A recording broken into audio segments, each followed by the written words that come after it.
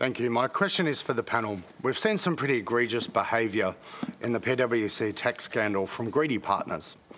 This is another example of erosion of trust of a company who seems to only be sorry because they got caught. What controls will be put into place to ensure consultants who have engaged in this kind of behaviour are permanently banned from providing services to the government via the National Anti-Corruption Commission? Tammy. Look, I 100% agree, and thank you. I think the National Anti-Corruption is the perfect place to put this in to be tried out, because that should never have happened. We rely on these organisations to do all the hard lifting where public servants used to do it many moons ago. And previous governments actually axed a lot of jobs and have paid out millions and billions of dollars to these kind of agencies, rather than giving all you guys that want to be in the public service. It can be okay. So you believe this should go to the NACC? It should go to the NAC, and if we need to tweak the legislation so as it can, yeah, I'd have a look at that. David, we're at the question of laws broken here. Do you believe that that's something that should be looked at? It's pretty horrendous what's happened. I mean, if someone did this to any one of us, we would never do business with that person again. I certainly wouldn't. And I think this warrants real investigation. Currently, we are prosecuting Richard Boyle for blowing the whistle at the ATO. We're prosecuting him for doing that. And yet we're seeing this sort of behaviour where we're paying people, and that's not enough. They're not happy to take the $1.4 billion we spend a year on the Big Four. They then use that to make even more money. Yeah.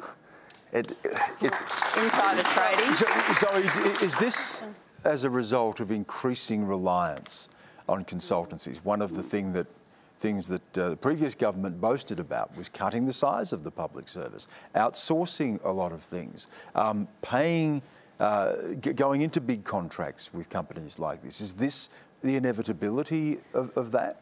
No, look, I don't think so. I think, you know... But if it was in the public service, you would be able to keep a closer eye on it. Now, if you're outsourcing this, if these are the contracts that are being written, isn't this the risk? To be fair, in my experience, recourse to outside advice is rare but useful when you pursue it, meaning you need to robustly test what it is you've got in front of you. You need to get outside advice. Sometimes some of these bigger firms have got international networks and can tell you what's happening elsewhere around the world in a way that the Australian public service may not always be able to do. So you don't want to throw the baby out with the bathwater. I'm mindful there's an investigation on foot and the Senate is rigorously examining what has happened.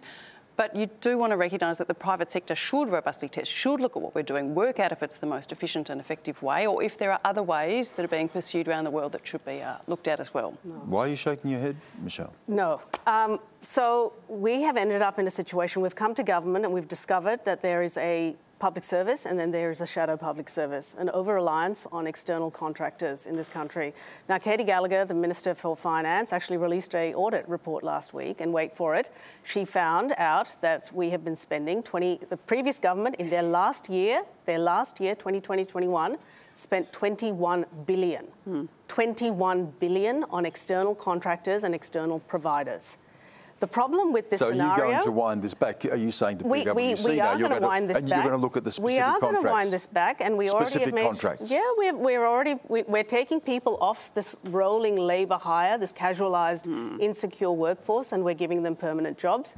But the issue here is that people in the shadow public service are not bound by the Public Services Act. And so this exchange of information is somewhat fluid. Standards are somewhat blurred.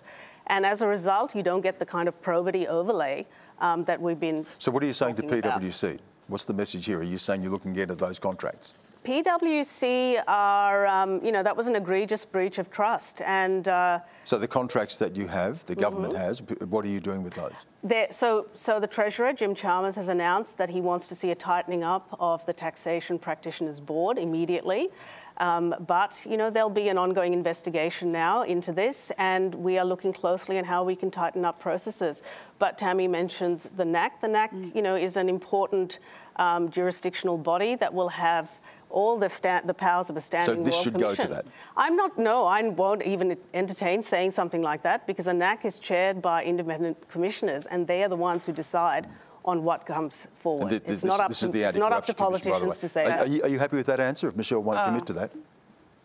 I think there'll be more discussions about this, but I believe the public service should have more people back into it and that they should go to the NAC. And if they need a letter of support, I'll definitely give them one of them. Isn't part of the problem that the big four accounting firms, including PwC, have donated, I think, over $4.2 million to the major parties over the last 10 years? And, like, we have a situation where these accounting firms can donate to the major parties of government and then have received billions of dollars in contracts every year. So like, that is a fundamental problem. Max? My point is that those donations should be banned. That no body or corporation who has a direct financial interest in the decisions of government like that, where they are literally bidding for contracts, shouldn't be able to turn around and donate millions of dollars to the parties who ultimately make that decision. I think that's pretty have an interest, a financial interest in what government does as well? Well, they're not bidding directly for contracts with the government. Like, we've got a situation here where... They're bidding for outcomes. Well, in this case, the PwC was bidding... donated to both the Labor and Liberal Party at the same time as they were giving advice on the one hand to corporations about how to dodge taxes, and then advice to the government on how to close tax loopholes, and they were providing clearly it alleged secret information between the two. I think that body should not be able to donate to a major political We're beefing party. up the public service, and we're hoping that young Australians will see this as a destination of choice and a career of choice. I mean, we're here serving our country in these roles. You can also serve your country in the Australian public service.